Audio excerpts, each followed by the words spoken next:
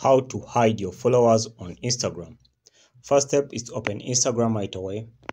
When you open your Instagram, let's assume it's looking like this at the home page. So what you're going to do is come and tap on the profile section in the right bottom corner.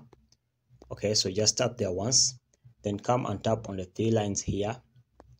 So you tap on those three lines. So when you tap on them, just come and scroll down and tap on this one which says account privacy. So come there, then turn on this private account. So when you turn it on, mind you, no one else will be able to see your followers, okay?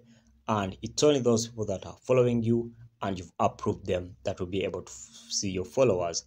Now, as for me, I'll just turn this off because I want my account to be public, okay? But when you turn this on, you would have hidden your followers from the whole public. Okay, so guys, thanks for watching. If you found value in this video, please like and subscribe to our YouTube channel. Until next time, we shall meet once again.